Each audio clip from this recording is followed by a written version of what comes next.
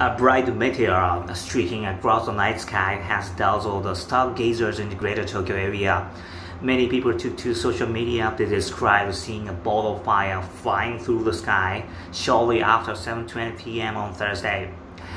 A camera in Narusara village in Yamanashi prefecture captured a sphere of light traveling through the sky at the same time.